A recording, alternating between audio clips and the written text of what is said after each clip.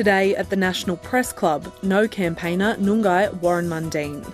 A former politician who has operated on both sides of the aisle, Warren Mundine has been a prominent voice campaigning for a no vote at the upcoming referendum. Warren Mundine with today's National Press Club address.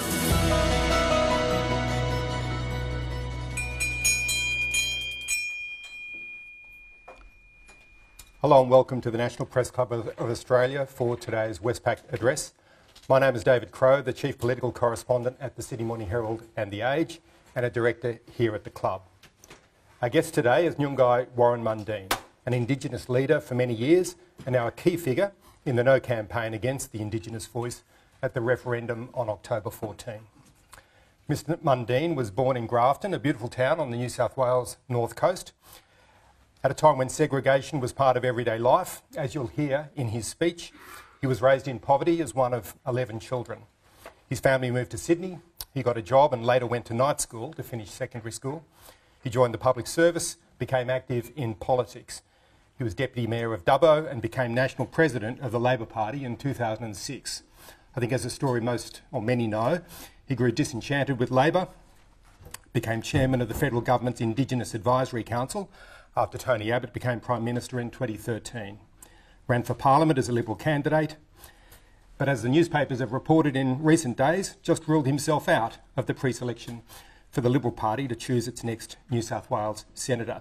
Perhaps you have more than enough campaigning to do right now.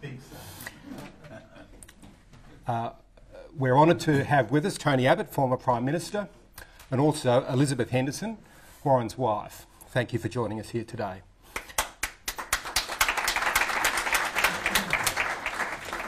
We're presenting today's address in a slightly different venue than usual, and that's due to some renovations that are being done downstairs. It's hard to book venues during a referendum when things move around a little bit. So we're presenting this in the upstairs room, but the format remains the same. We'll hear from Mr Mundine, and then we'll have about 30 minutes for questions from the journalists here. For those of you watching at home, you can join the conversation on Twitter, where our handle is @PressClubAust, or you can use the hashtag NPC.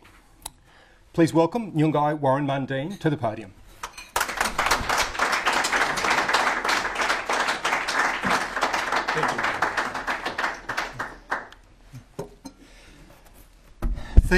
Thank you very much, David, for that introduction. And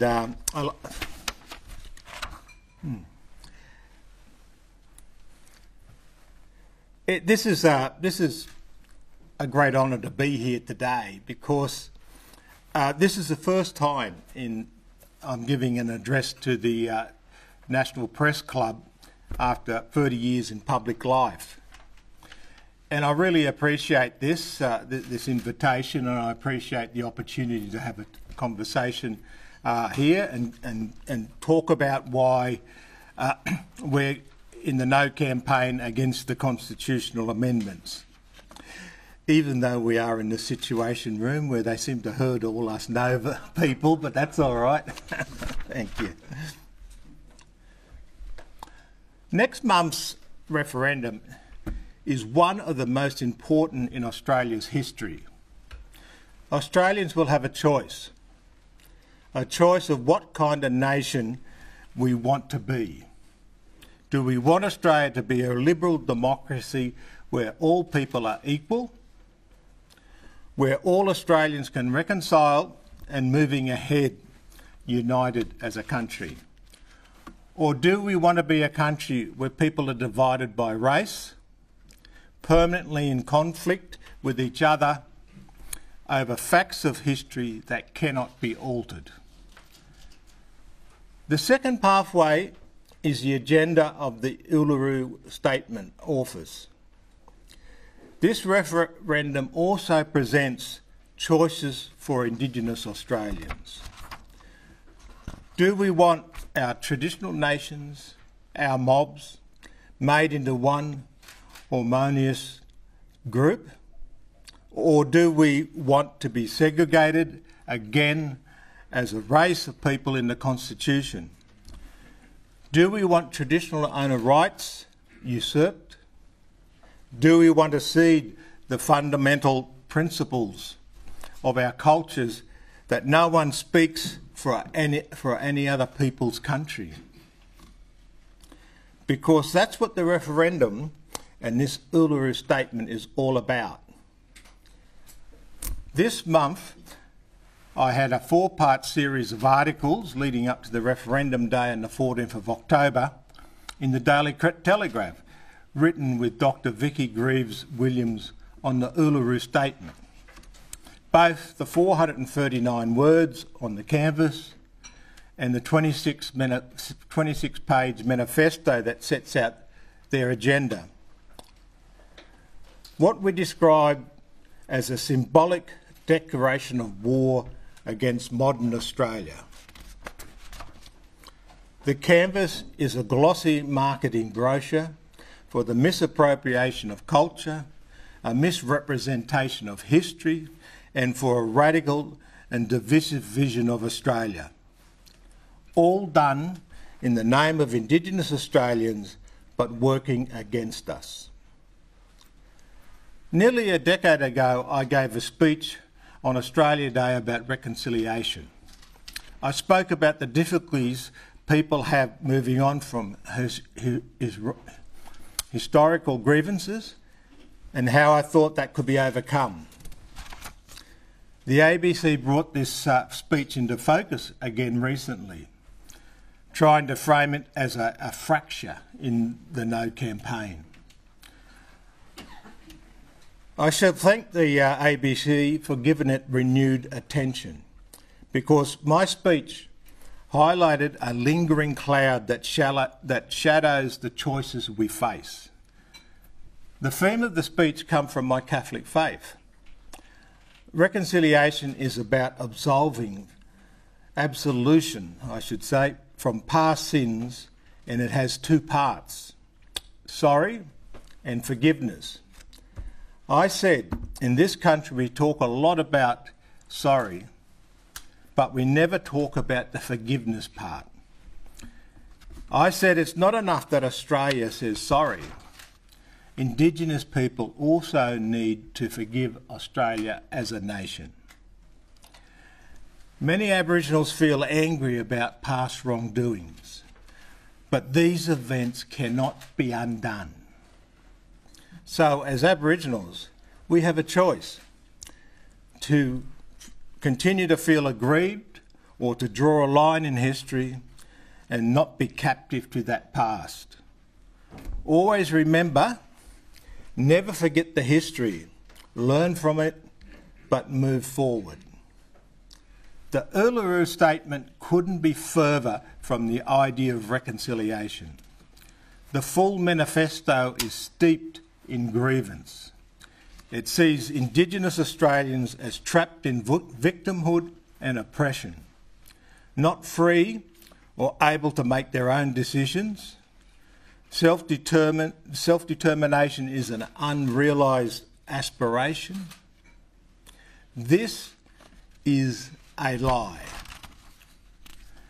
It includes a self-proclaimed history of Indigenous Australia called Our Story, written to shame Australians about their non-Indigenous ancestors and Australia's founding.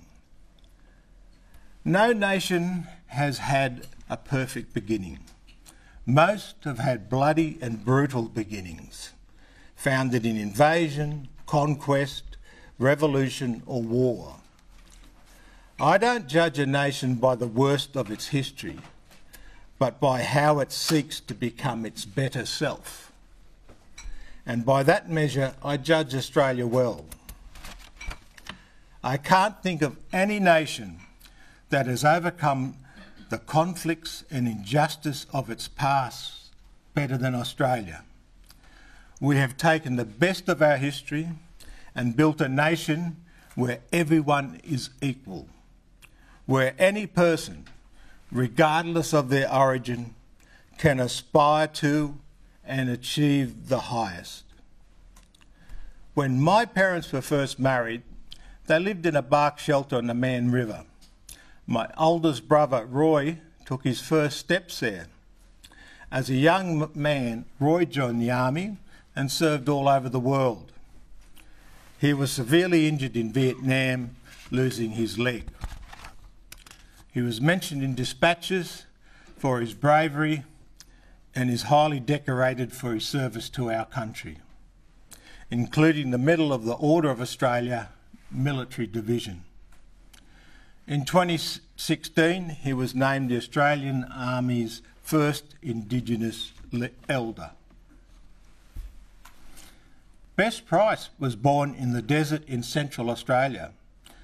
She was her mother's 9th child. 4 of her siblings died in infancy. When Bess was born, she was tiny and sickly. Her mother left her to die, but she was saved by another woman in her community. Bess lived most of her childhood in Humpies. She was promised in marriage to be the second wife of her sister's husband. But Bess persuaded her father against it. She had her first child, a son, to another man at 13. She experienced violence and later the death of her son from cancer. And you know what? Bess graduated from university. She went on to become a Minister of the Crown in the Northern Territory government. She is a member of the Order of Australia. Let that sink in. She began her life in the worst of circumstances, and today she is a member of the Order of Australia. These are 2 people I love and admire.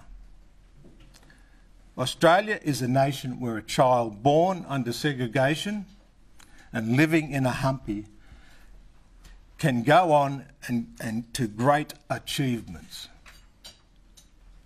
I was born in the 1950s. I know you're looking at me and thinking, that can't be right. He's a very handsome, young-looking man. But I was. One of 11 children. I grew up in poverty. For the first 13 years of my life, I lived under segregation, like all Aboriginals. We were controlled by government protection boards, whose segregation regimes were put in place in the 1800s by well-meaning people who thought Aboriginals couldn't take care of themselves. These bureaucratic segregation systems controlled every aspect of our lives. My father couldn't have a drink in a pub after cricket with his mates. His wages was taken by the government and he was paid an Aboriginal allowance. Aboriginals in New South Wales were subject to a 5 p.m. curfew. My dad was arrested for breaking curfew, coming home after working late. Authorities could walk into our homes without notice. I have a funny story about my mother. One day a welfare board officer walked into our house. My mother, all 4'11" of her, had had enough and she chased him out of the house with a broom. She said, "We own this house and you can't come in." And they never come back again. These protection regimes kept us down and held us back from a full Australian life. They were abolished after the 1967 referendum, when Australians overwhelmingly voted to remove racial segregation from the Constitution, for everyone to be equal under the law. Now the Albanese government wants to put racial segregation back into our Constitution. No other group of Australians will have a body entrenched in the Constitution to speak on their behalf with a single voice. Only one race of people will be treated in this way.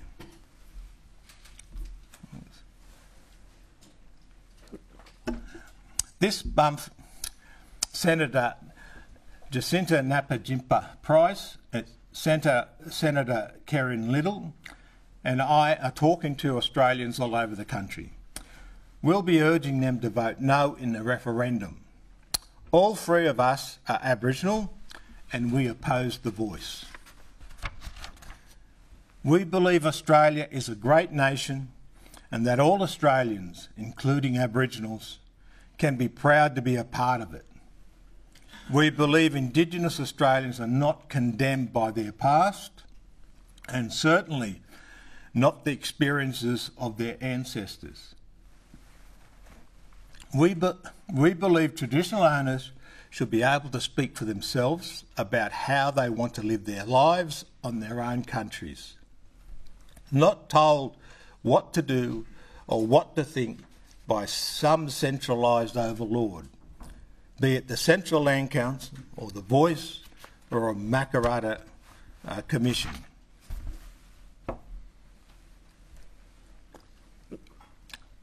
The Yes campaign is out there every day accusing the No campaign of lying. But the Yes campaign is built on a pack of lies. One lie is that Indigenous people don't currently have a voice, that Indigenous people aren't listened to in making laws and policies. It's the opposite. Indigenous Australians have many voices. Hundreds of Indigenous organisations are immersed in policy making affecting Indigenous Australians. Corporations, sporting codes, religious groups, unions, every arm of local, state, territory and federal governments, every agency and bureaucracy have Indigenous advisory bodies or other formal consultations. Nothing happens on Aboriginal land without consultation with traditional owners through native title and land rights legislation. There are more Indigenous parliamentarians today than ever before, including the Minister for Indigenous Australians. And there's no door in Canberra that isn't wide open for Indigenous Australians who want their voice heard. Another lie is that the Voice will give good advice. Indigenous bodies can give bad advice, like the Coalition of the Peaks, who advocated against the cashless debit cards. They didn't have all the answers. Another lie is that the Voice is just an advisory committee. It's not. It is an entrenched, permanent, political right to make representations to the Parliament and the Executive. Distinguished professors of constitutional law told the Parliamentary Committee the Voice will have, quote unquote, similar constitutional status as the Parliament, the Executive and the High Court. But unlike these institutions, no one knows what the Voice is. When the Constitution was written, we had hundreds of years of precedents under the Westminster system. So we knew what a High Court is, what a Parliament is, and what the Executive is. We have no idea what a voice is. Another lie is that 80% of Indigenous people want the Voice, and it comes out of a grassroots Indigenous movement. Even ABC Fact Check said that the claim doesn't stack up. Many Aboriginals have never heard of the Voice, especially those in remote and regional Australia who are most in need. Many Aboriginals are voting no. The regional dialogues leading up to the Uluru Statement were attended by a small number of Indigenous people, handpicked to, quote unquote, ensure consensus. Professor Megan Davis let the cat out of the bag when she said the dialogues did, quote unquote, rubber stamp the Voice. Another lie is that the Voice will change Indigenous lives for the better. Read the official Yes pamphlet. The Voice sounds like some magical wand that will solve all the problems if only we would just let it. Prime Minister Albanese has said if you vote no, you'll get more of the same. Actually, if you vote yes, you'll get more of the same. But it will be in the Constitution. It will be in the Constitution. Albanese says the current approach has failed. The Voice will take the current approach, wrap it in more bureaucracy and entrench it in the Constitution forever.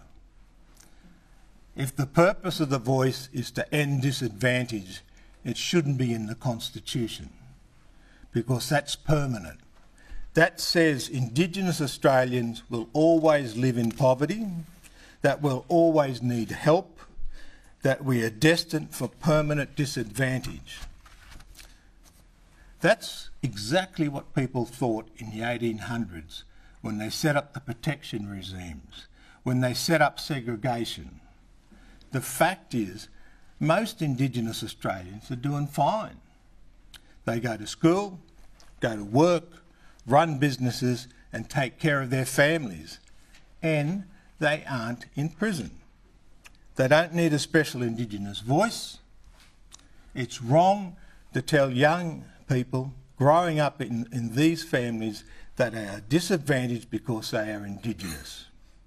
It's wrong to tell them, as I have heard many times during this campaign, that they are more likely to go to prison than to university, because it's just not true. Where we need to focus is on those Aboriginals, those Indigenous Australians who are struggling.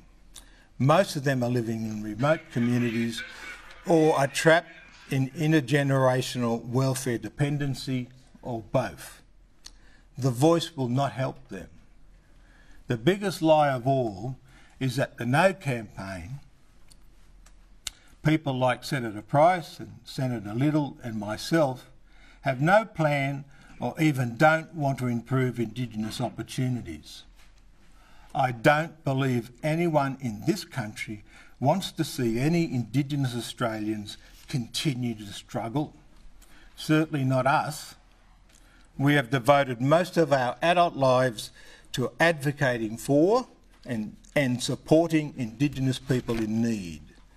We have battled opposition, disinterest and vested interests. We will continue to battle. But nothing will change unless there is a focus on 4 critical areas. Firstly, there needs to be accountability. Governments have spent billions. Where is all this funding going? What is it being used for? What outcomes have all these community organisations and service providers who receive all this funding actually achieved? Secondly, education. The same year I delivered my Australia Day speech, the Forest Review, Creating Parity, was released. It contained a very interesting fact. There's no disparity for Indigenous Australians who are educated at the same level as other Australians. So if you want a simple idea to close the gap, it's getting all Indigenous children to school. Just imagine if every Indigenous child went to school every day. Think about what a profound impact that would have.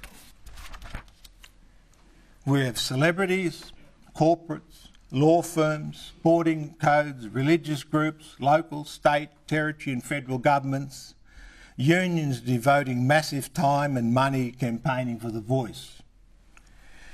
Imagine if they devoted all of that energy to getting Indigenous children into a school. Sadly, I know from my own experience advising governments and dealing with bureaucrats, education departments and teachers' unions, that many of those who have the power to achieve this one goal don't use it as they could. The third area is economic participation. Growing up in the way I did, I learnt the only solution to poverty is economic participation. I saw this with my parents and grandparents who were determined to own their own home and to ensure their kids got educated and into employment. This made all the difference for us. I don't know any group of people in the world that has lifted out of poverty without economic participation. If every Indigenous child went to school and every Indigenous adult went to work, there would be no gap. Fourthly, social change. This requires confronting some hard truths.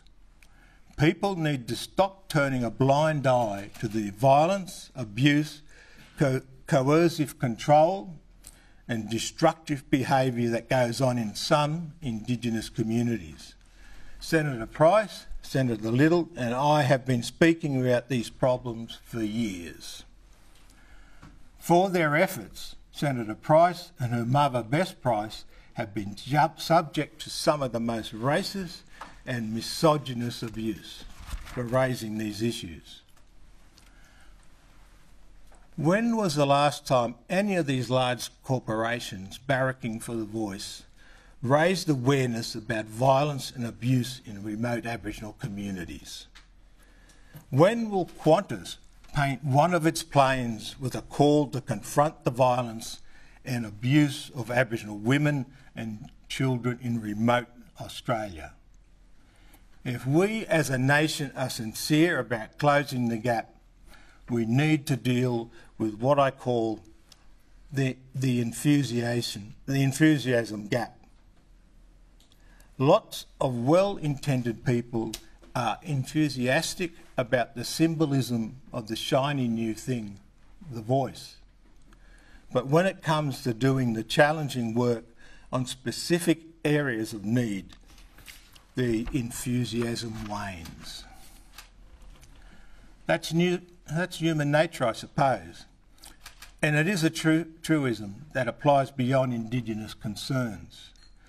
But if we really want to better the lives of our most disadvantaged Australians, we have no choice but to stay engaged for the long haul.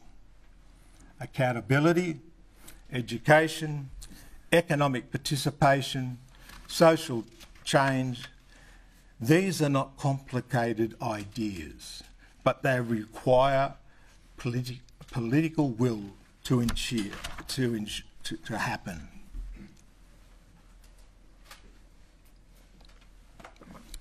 The referendum will be a choice between two opposing visions for Indigenous Australians. One is a vision of segregation, bureaucratic control and dependency, and a mindset focused on historical grievance and identity politics. The other is a vision of economic participation, financial independence and self-determination, and a mindset focused on jobs, education, social stability and practical initiatives. This is the vision of Jacinta Price and Kerry Little and myself and many other Aboriginals who oppose the voice. The voice is not about whether Indigenous Australians are recognised, respected or listened to, and it's certainly not about how to improve the lives of Indigenous people. I believe many well-meaning Australians support the voice because they believe it will solve problems, because they believe Indigenous people want it, and because they want to see something positive and symbolic develop in the relationship between Indigenous and non-Indigenous Australians. Sadly, I think many Australians also feel they must support the voice because of misplaced guilt about Australia's history. But I don't think all of these supporters have grasped the path this referendum has taken us down. I believe they don't see the threat that the voice poses to Aboriginal traditional owners and to the character of Australia itself.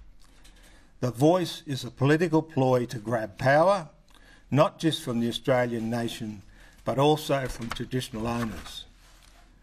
We know from the Kalmar-Langton report that the Voice is intended to be a vast, expensive, new bureaucracy interposed at every level of government decision-making.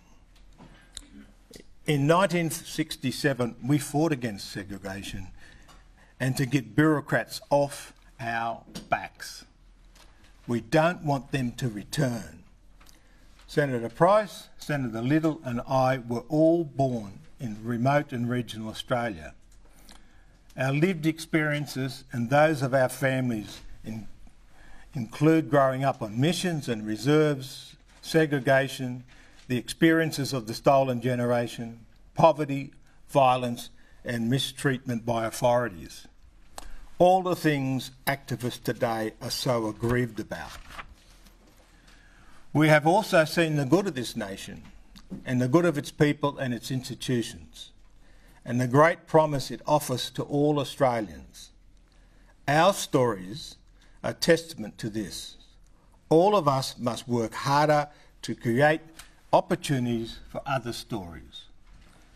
We oppose the radical and divisive Voice.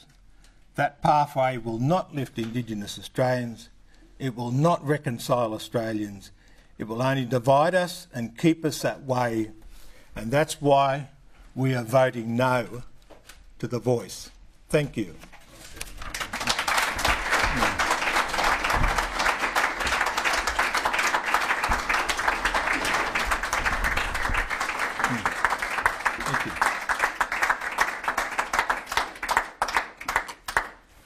Thank you very much for that speech, Mr Mundine. We've got plenty of questions from the journalists here today, but I'll kick off. I thought it was very interesting. You mentioned the corporates who are in favour of the Voice, but also you mentioned your personal faith, and I'm finding that very interesting at the moment because it can be a neglected part of this debate. Most of the peak faith groups are actually in favour of the Voice. That support comes from the Anglicans, from the Catholics, from the Quakers, from the Uniting Church, from the Executive Council of Australian Jewry, and from others. And I wanted to put to you something that somebody said to me the other day on the Christian argument in favour of the Voice and get your response to it. This is from Simon Hansford, who's a Uniting Church minister. And he says, it's quite clear that our First Nations people are the ones who are most, as a group, marginalised and pushed to the edges and traditionally and historically ignored. What people of faith would want to say is that where we would find Jesus is most likely to be with those who are most in need. Indigenous people are those who are in need in Australia, so isn't there a Christian case in favour of voting for the Voice? Of course, we agree on all of what was said about the disadvantage and that for some Indigenous people. Now, I say that deliberately because not all Indigenous people are all the same. Myself is included in that, Noel Pearson, Professor Marcia Langton, Professor Megan Davis and many other, thousands of other Aboriginals who are doctors and lawyers and bankers and everything around this country. The problem we're having with the Voice, it puts us as one group and it acts like we're all one and the same. What we should be doing is, and this is what the Christian churches and the Muslims and everyone else should be looking at that hierarchical level, on the ground, you know, I'm a Catholic, on the ground, people of those faiths are actually voting against the Voice, and the polling shows that today. It's about focusing on those people who are struggling and need help, and that's where we should be focusing on, and that's where we should be spending our time and money, not on this whole homogenous Indigenous Australians. Our next question is from Rosie Lewis. Rosie Lewis from The Australian. Mr Mundine, would you have been more amenable to a national voice if, being enshrined in the Constitution, if it had been legislated first and proven to have worked over years? Yeah. I'm reminded of when the Prime Minister and the Minister for Indigenous Australians went up to Alice Springs, and thanks to the media for dragging him up there to confront the serious issues that were happening there. And they said, oh, if we had had a voice, none of this would be happening. And so my question is, prove it. What is this voice? And then my second part was, if you truly believe that, and look, I accept that the Prime Minister and the Minister for Indigenous Australians and the people who are voting yes really believe that this will be the thing that will, the panacea that will fix everything, then why don't you legislate? Why don't you test it? And the answer to that was, no, we want to leave it until after the referendum. And so I don't understand that. If you really passionately believe about that, then why don't you start it as soon as possible? Our next question is from John Paul Janke. John Paul Janke from The Point on NITV and SBS. Warren, good to see you again. We're looking forward to having you on the program on October the 10th, and we'd also welcome you to put in a good word. Be gentle with me, JP. We always will be. We also hope you can put in a good word with us with Senator Price to appear on the program. I think we've put in about 10 invitations for her to appear on The Point, but if you could get your foot in the door and get her on the program, we'd welcome your support. Yeah. I want to talk about the national conversation we're having about the referendum. Last month, a comedian at CPAC, the gathering at CPAC, mocked the Welcome to Country by labelling traditional owners as violent black men.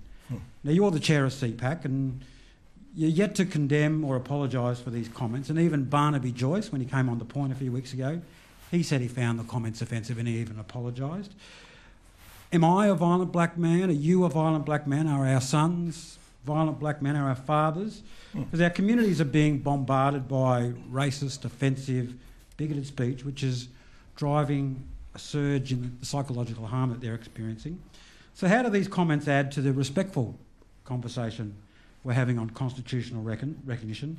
And speaking of a respectful debate, last week CPAC's media advisor made online comments questioning the Aboriginality of Linda Burney, Thomas Mayo, Noel Pearson, Marcia Langton and Senator Melandiri McCarthy and others, saying these guys look just as European as they do Aboriginal. What happens when it comes to pay the rent? Do they collect reparations with their Aboriginal hand and return it with their European hand? So my question is, do you condemn both these comments? What action will you take? And how do they actually add to this respectful debate we're having on constitutional recognition? Well, when you start looking at putting race in the constitution of a particular groups, Aboriginals and Torres Strait Islanders, then you open it up to those debates in regard to, okay, who are these Aboriginal people and are they Aboriginal or are they not Aboriginal? This is a conversation, as you know, JP, that is a big argument within the Aboriginal community. We argue about it every day, about people who are considered Indigenous or not Indigenous. And there's questions that are raised every day within the Aboriginal community about that. And so when you go down the path of putting race in the Constitution, this is the path you go down. This is where you end up. You end up talking about this stuff, and then you have arguments and debates about who's Aboriginal or Torres Strait Islander and who isn't Aboriginal and who isn't Torres Strait Islander. And we've seen this through a number of things over the years and a number of these arguments. So to me, when you want to do these things, this is where you open up these arguments and fights. So for me, you know, and also like you're talking about a comedian, you know, comedians, you know, they do what comedians do. I'm a great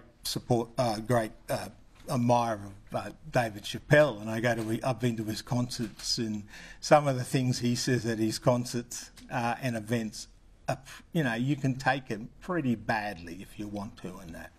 Now, I'm not saying I agree with his comedy or anything like that, but he's a comedian. He does his thing, and that's it.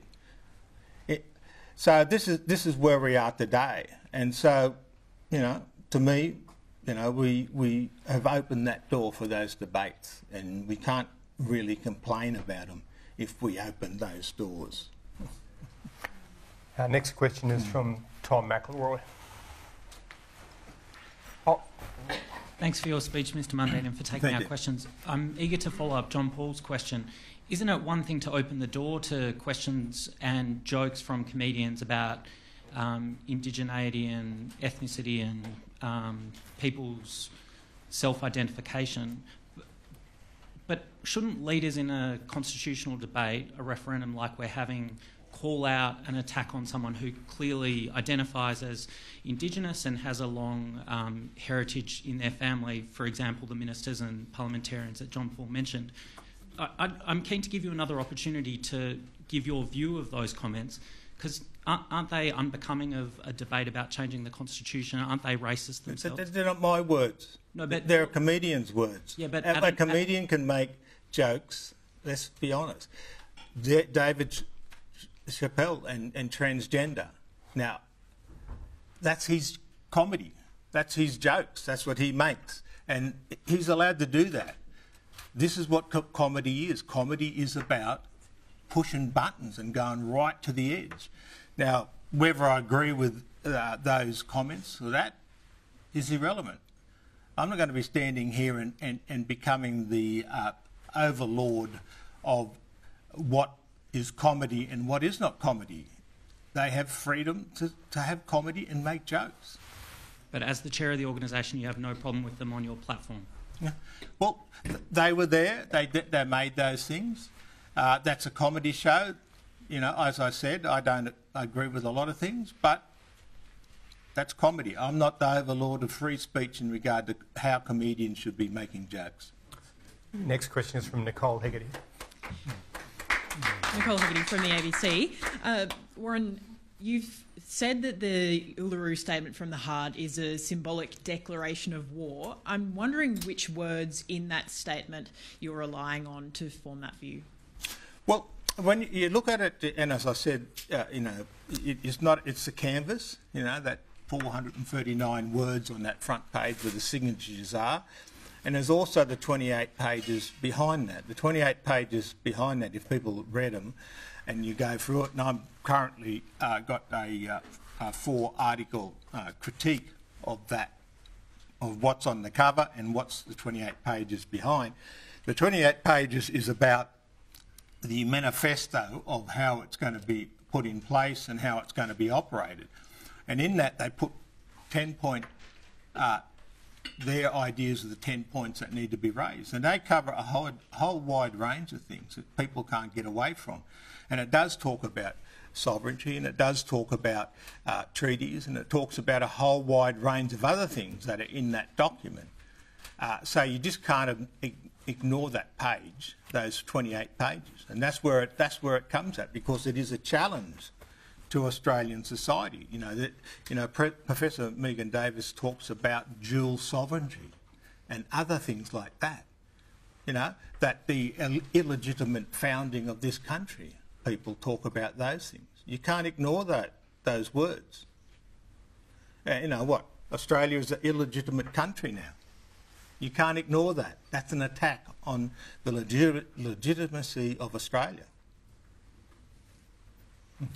Next question is from Paul Sakal.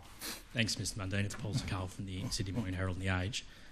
You and Jacinta Price, Senator Jacinta Price, a couple of weeks ago, you're challenging kind of notions of Indigenous victimhood and suggesting that it's not as serious a problem as kind of the media and political establishment would have you believe. In August last year, you were involved in a class action in the Northern Territory that won $50 million for victims of the stolen generations. You said that they suffered terrible ongoing injustices and they deserve financial compensation. Kerry White, who's on your board, the Recognise a Better Way board, says that the stolen generations is a myth. You're challenging victimhood notions today. How do you reconcile those two things? Well, I'm Warren Mundine. I talk to everyone. If I only just spoke to people who I agree with, how do I make a better future for this country? I talk to people who make dreadful statements, who have racist statements and that, and I sit and talk to them. Why? Because I want to make this country, as I said in this speech, a better place. You know, what are we going to do? Be wandering around the countryside with pitchforks and fire sticks and burning people at the stake or doing things like that? No, I go and have a cup of tea with people and talk to them and have discussions about changing those things. The difference between victimhood and the stolen generation is that when we're talking about victimhood, we're talking about things that happened years ago, which I wasn't around and other people weren't around. When we're talking about the stolen generation and those things, what we're talking about, we're actually talking about people who actually suffered. They were the ones who suffered. And that's why I stood up with the court cases, and I fight in those court cases for the stolen generation, because those people need justice. That's why I'm doing it. It's like with the stolen wages. I'm doing the stolen wages court cases. I'm doing it because here are men and women who worked. They weren't lazy. They weren't bludgers. They worked, and the government took their money. I want the government to give their money back, and to those people, because they deserved it. They worked for it, and they worked hard for it, and they weren't bludgers. That's totally different to something that happened in 1860, and it's affecting us now. What I'm talking about is whether you agree with victimhood or not, or whether you agree with colonial intergeneration trauma, there is a stage you have to move on. It's in history, it's a fact, you know it, you learn about it, and you take that experience and you move forward. If we don't do that, then we're all going to lay down in a fetal position for the rest of our life. We need to move forward. That's not to say that we forget about it, that we don't acknowledge it, we don't remember it, and we do. But if we're going to have our kids move forward, then we have to give them positivity. We have to show them how to get educated and get jobs. And if we don't do that, then they're going to just, generation after generation, just suffer. So if you're arguing for help for people who are victims of the stolen generation, and if you're seeking some kind of payment for people who suffered from stolen wages, that kind of links in with one of the big things that's running on social media at the moment, which is that the voice is about reparations. Are you seeking compensation for Indigenous people, whether or not the voice gets up on issues like the stolen generation and stolen wages? Isn't that, the same question of compensation and reparations? No, it's not, because my dad was working and he actually was getting a wage. He didn't get that wage. It was taken by the government. Now, he could have been black, he could have been green, he could have been purple, but that was his money that was taken off him, right? It was stolen from him. And so, therefore, we're talking about getting his money back, which he was deserved to have, because under the legislations, under the Aboriginal Protection Boards, they were holding the money in trust, and that means they were holding it in trust, and eventually these people were going to get their money back. They didn't get it back, and so that's what we're talking about there. Reparations is a big battle I know in the United States about slavery and stuff like that. People today are not slaves, right? But not slaves. I guess the point I'm trying to get at is if there's a big scare running online about the voice leading the way to compensation, isn't compensation happening through the courts now anyway? No, compensation is happening in regard to a factual thing that happened to that individual. That's the difference. The next question is from Tom Connell. Thanks, Mr. Mundine. Tom Connell from Sky News. You spoke about education, which arguably, of children might be the most important element of closing the gap. And you spoke about the fact that there are Indigenous voices out there. Of course, there are many of them out there right now. But also you mentioned bureaucrats. They don't listen. They don't take up the ideas. They don't do the right thing. Isn't that actually an argument for a voice that's harder to ignore? Perhaps not one that's designed along the way we've been told it will be, but isn't that an argument you need something bigger that's harder to ignore compared to the Indigenous voices, which work hard today, but seemingly are being ignored by people who are in charge? Well, I wouldn't go to say that they're completely ignoring them. I've sat at the table where bureaucrats are and they listen to us, but the issue for me is about enthusiasm, about, okay, how do we take, like the Closing the Gap report and the productivity report, two brilliant reports that go to Parliament every year, which points out where the gaps are and what's happening and what's working and what's not working. We should be then utilising those reports and moving forward. And just a few weeks ago, the Productivity Commission brought out that said, you know, for every dollar that's put into Indigenous affairs, 33 cents, only 33 cents of it actually gets to the ground. Now, if I ran a business like that, I'd be bankrupt. If I had 63% of all my money that's coming into my business is on administration, then it's not going to work. The business would go broke. So what we need to do, and we got it now, is that through native title and land rights, our culture is about who we are. And now I'm a Bundjalung man, and that's my nation.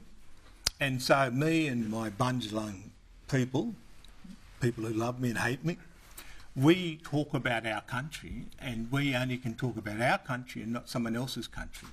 And we see that in the mining industry, we see that in the energy industry, we see that in the agricultural industry, and we see it in the government industry, where when you want to do things on Aboriginal land, you have to sit down, consult, negotiate and come to agreement with them. That's in place now, and it's resulted in billions of dollars coming through the mining industry, the energy industry and so on, going to Aboriginal Trust and Aboriginal community groups. What the issue is, we've got the voice. What are we doing with that money? What are we doing to that, which is supposed to be helping people, which is owned by those Aboriginals on the ground? So that's what we've got to be focusing on. We should be focusing on those communities, where that money should be going and what's happening with it. But we don't. Next question is from Josh Butler. Hi, Mr. Mundine. Josh Butler from The Guardian. There you go, Josh. You say in your speech there's a need to draw a line in history and move on from a clean slate. Can I ask, please, because you didn't mention it in your speech, about your support for Indigenous treaties, please? Isn't the whole point of a treaty about acknowledging historical things that have gone wrong? And additionally, if it is a no vote, what would you do and how quickly would you work to advance treaties? Well, when we're talking about acknowledgement and that, and you talk about the treaties and that, we've acknowledged it, and where we've acknowledged it was in 1976, when we knew that colonial Australia took land off Aboriginals. So we put in place, to compensate for that, we put in place the Aboriginal land rights legislation. And also then we went through the court systems and we ended up with the native title stuff. Do you know today that 55% of Australia's land mass has been given back to Aboriginals? And over the next 10 to 15 years, it's going to be nearly up to 70 to 80% of Australia's land mass will be going back to Aboriginal peoples. So that's through the acknowledgement that we took this land and we put legislation in place that would return land back to Aboriginal people, and that's what's happening. So, you know, a lot of the things when people talk about treaties and they talk about a whole lot of other stuff, is that they're not focusing on what's happening today. And so you're seeing all these agreements that are going out through native title and for land rights, which are doing massive things for the potential to lift Aboriginal people out of poverty and to make their community strong and safe. The issue is that we're not doing that. They got the land, 55% of Australia's land mass. What is happening with that? And what are they doing about that to help their people? But what would you do about treaties? You've said that in the event of a no vote, it would be more likely that there will be treaties in Australia. Well, these things are happening now, and they'll continue to move forward into the future.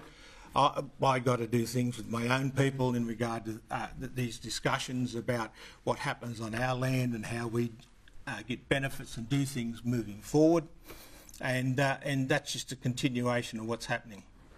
Why do you want treaties? Why do you want treaties after this vote? Whether it's yes or no, why do you think treaties are good? Why do you think Indigenous people should have them? Well, I don't think people know what they're talking about when they're talking about treaties. I just explained that there's an acknowledgement by from colonial period that we took land off Aboriginals.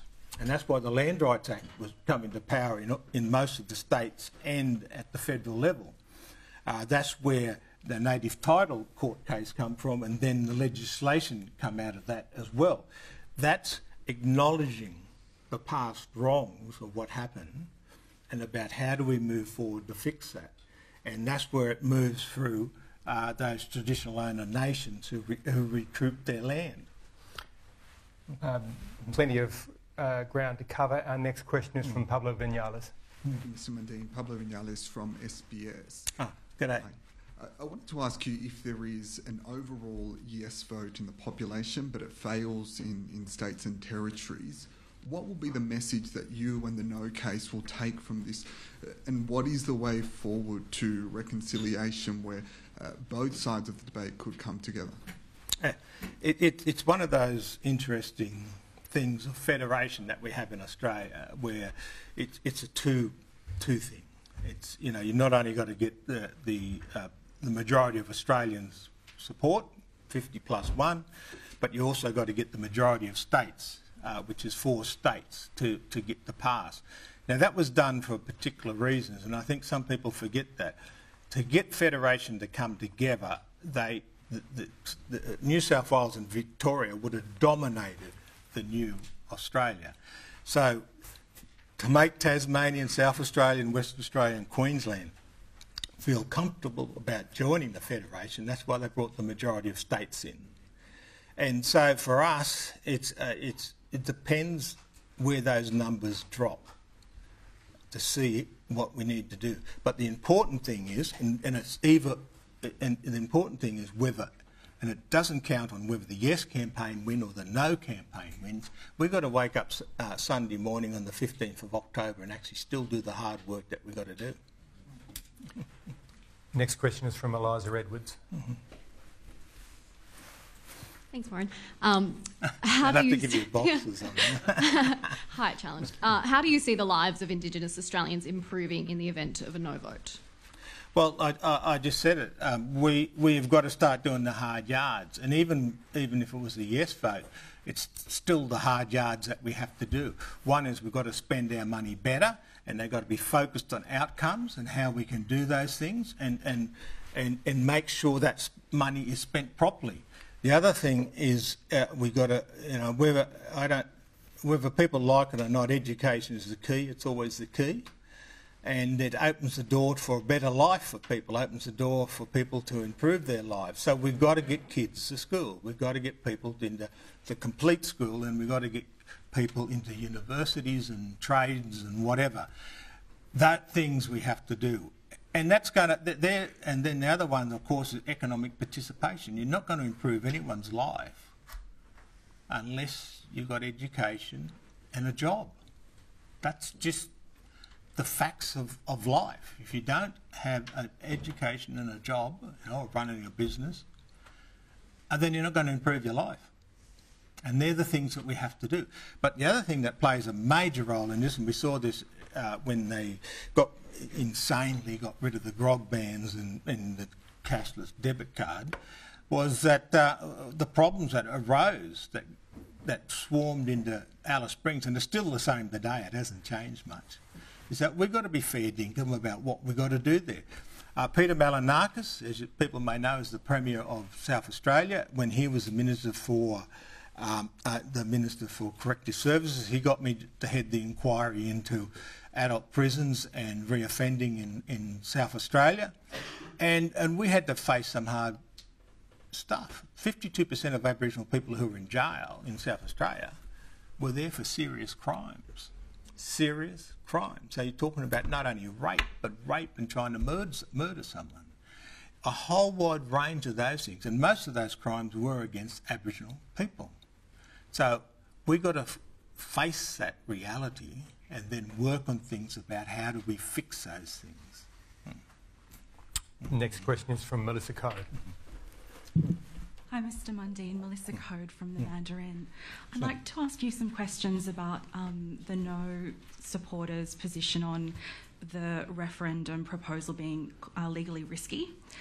So earlier this week we had the Law Council of Australia, some leading constitutional law experts, Kenneth Hayne, Cheryl Saunders, reiterate that the proposal was safe and modest.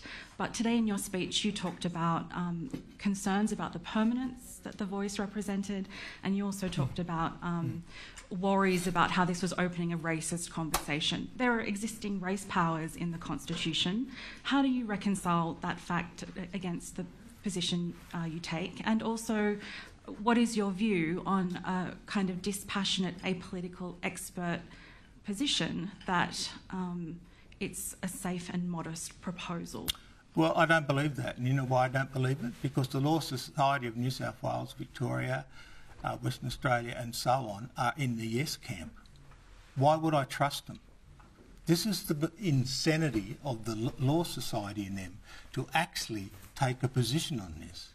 Because if I get in trouble with the law, how do I know I'm going to get a fair trial from those lawyers? How am I going to know if I'm going to be treated decently? Because they signed up to the Yes campaign.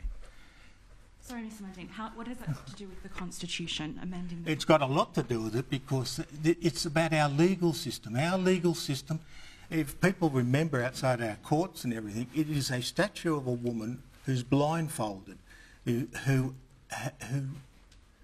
dispassionately looks at is only dealing with the evidence. It's got nothing to do with race. It's got nothing to do with religion or anything like that. It's about whether a person has committed a crime or hasn't committed a crime. Mm-hmm. And that's what the law is about. And so how can the law societies, quite frankly, who are the guardians of our legal system, can sign up to one side of politics? I believe it's just insanity for them to do it. I believe the position is, and just to give you an opportunity to respond, because the Constitution represents a framework of principles. Yes. And this is a way to give Indigenous recognition, and so that recognition isn't symbolic, the voice exists. So would you like to respond to how that is problematic and legally risky? Well, it is, because lawyers are like economists. You get two lawyers in a room and you get 3, 4 or 5 different debates. I've got, and it's amazing, I've got lawyers, constitutional lawyers, professors of laws and that, who dispute that. So this idea, and this is where I know where the Law Society is getting itself in big trouble, this idea that the Law Society can say this is the answer is fallacy. It's just nonsense. And it opens it up for a legal argument.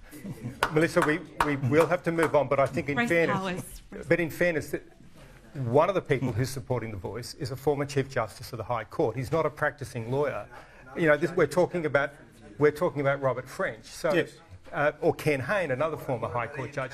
Are they wrong? Are they wrong? I mean, I'll tell you what's funny. You know who's the Chief Justice of the Supreme Court who just retired? Kiefer, right? She was outvoted by the other members of the High Court on the Love case. So just because you're a Chief Justice or just because you're a Justice doesn't mean you don't get outvoted by your fellow Justices. They do. Right. He does happen to be a former Chief Justice. I know he's a former Chief Justice, so is Kiefer, but she got outvoted. Okay, you've got to be consistent. You've got to be consistent and face the facts. And you're not doing that, David. I'm sorry. No, I'm giving you a chance to respond. You have the podium. It's only... Yes, all right, that's fine. The fact is that the Chief Justice is not the complete fountain of all legal arguments. And I just pointed out to you that Chief Justices have been overruled in the High Court. And that's a fact. The next question is from Dan Jarvis-Brady. I'll keep it short. Dan Jarvis-Brady from the West Australian. The No campaign has been accused of using Trump-style politics or Trump-style campaigning tactics during the referendum, including using multiple Facebook pages that push different messages to different groups. How do you respond to those accusations? And as someone who has been involved in public life for so long, are you comfortable with those sort of tactics? And how they're sort of feeding into our politics, becoming a permanent feature? I don't take lectures from people who call me a racist because I'm voting no. This idea of people just because they're not winning an argument, they're not presenting an argument, they then say, oh, the tactics over here are Trumpers and the Trumpers. You know what? I was sitting at a meeting with a client of mine and he got a text message from another person who said, I heard you're voting no, so you are a racist pig. That's what the word said. So I don't take lectures from people who use language like that in regard to saying, oh, this is Trumpers and this is not Trumpers. You know, it's a democratic process. And I can tell you, when people talk to me and they say that the No campaign is liars and racist and all that type of thing, you only have to see my, my social media page, and you've seen the threats that have gone when someone gave out Senator Price's phone number, and she's got federal police following around with her every day now because of those threats. I don't take nonsense like that from anyone.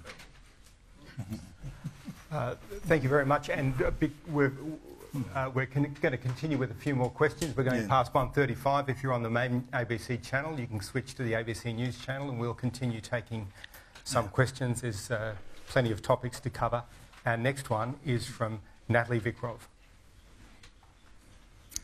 You'll have to bring the mic. I tried that last time and it made it... Okay, amazing. Thank you so much for your speech, Natalie Vikrov from the Canberra Times. In your 2017 essay, Practical Recognition from the mom's... Sorry. From the mom's perspective, you talk about some of the criticisms that a campaign for a voice body could run up against, and you talk about how advocates need to think like their detractors. Some of the principal criticisms you've outlined are that, a body would replicate the failed and abolished Aboriginal and Torres Strait Islander Commission, that it will amount to a new and separate Indigenous Parliament, and that Indigenous Australians will have 2 votes while others will only have 1. You say that each is a distortion of truth. Do you agree that the No camp has taken up these very arguments, and do you still agree that they are a distortion of truth? Gee, you're a very good researcher. I can't even remember that far back. The No campaign is a very simple campaign. We go and talk, and it's not a secret. We started our campaign as soon as the Prime Minister stood up at Garma and said, this is what we're going to do. And what we did, we knew that we didn't have, you saw the pages in the newspapers and other areas. Someone sent me a text message which listed all the organisations and bodies, like you talked about the religious organisations and that. So from day one, what we did was we spoke to the people who go to church, not the bishops, not the archbishops, not the priests. We spoke to the people who go to church. We went to the mosque. In fact, we got so many volunteers out of some of the mosques, it's not funny, but the Imams Council supports the Yes campaign. We went and spoke to the corporates' employees and the corporates' clients and customers. And this is where you're seeing this huge divide. If you looked at some of the breakdowns of the polling and everything like that, people over $200,000 a year vote yes. People under $200,000 a year, they vote no. And so there's a massive divide which is happening in this country in regard to not only about race, but about status, about people, And this, I think this is a dangerous place we're going down. We're going down to a very dangerous place. And the idea that, a senator, an Aboriginal woman, can receive the threats that she does, that she has to have 24/7 federal police protecting her, then this is how bad we are getting, And so my thing is, the No campaign's just done what everyone has done in political campaigns, except we were forced, because we had no money, and we didn't have any support from any of the corporates. And so we just went and spoke to people. That's all we did. Can I ask though, some of those points that you've outlined, are they points that you agree with now, or do you think that is distorted truth? Do you think that, would you say that, you know, a voice would be a replica of ATSEC? No, but look, I don't necessarily say that, because ATSEC was a monetary body. It had funds and it divvied out money. No one's talking about that. Well, not that I know of. No one's talking about that with the voice. It's about representation to government and to the Parliament. For me, excuse me, it's the same old, same old. You know, we've since 1973, 74, we've had Indigenous,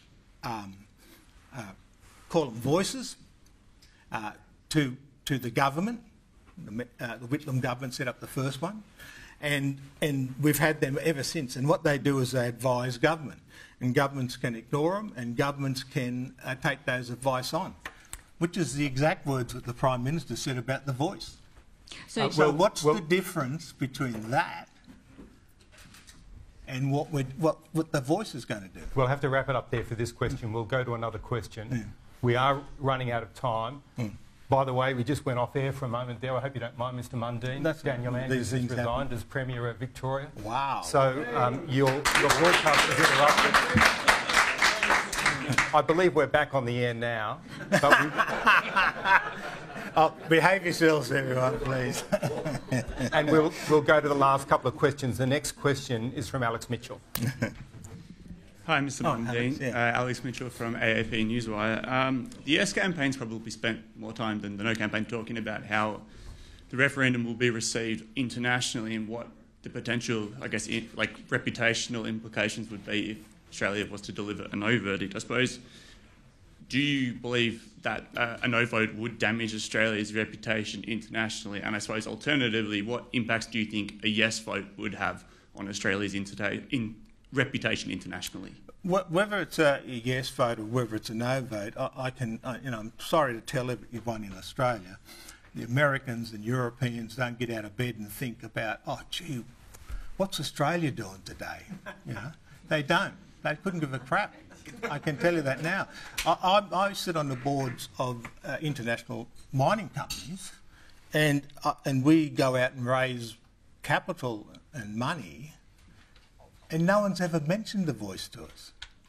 Not one single person. They don't really care about Australia. And also this idea that we're going to be this pariah. Mate, look at some of the countries in the world that we do business with and how they treat their own citizens. We're still doing business with them. So I don't understand this nonsense, and that's what it is, nonsense, that the world's going to just turn around and say, oh, bugger Australia, they said no, or they said yes, or whatever. They don't care. I can tell you that now. The next question, in fact, our last question, is from Eleanor Campbell. Thank you, Mr Mundine. Eleanor Campbell from NCA Newswire. You've spoken a lot recently about an uptick in racial abuse that you've experienced. You've linked it to the initiation of the referendum. If the voice does fail and we move towards accelerating conversations about treaties, do you think that racial abuse will decline? Sorry, what will decline? If the voice goes down and we start talking more about treaties, do you think that racial abuse will decline, will go down? Well, I hope so. Look, one of the things that we've really got to focus on is the day after. Now, whether the voice gets up or whether the voice gets down, we could wake up to a divided country, especially if the vote's close. You know, it's like 51-49. That is to either side. That will really divide this country. And that's my concerns. That so what we've got to do is,